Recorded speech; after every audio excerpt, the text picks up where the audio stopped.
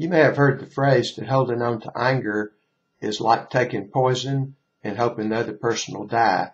And that's very true. Anger is a toxin on your system, and you're the one that pays the price for it. In this video, I'm going to talk to you about the real cause of anger and show you how you can go from anger to peace in moments.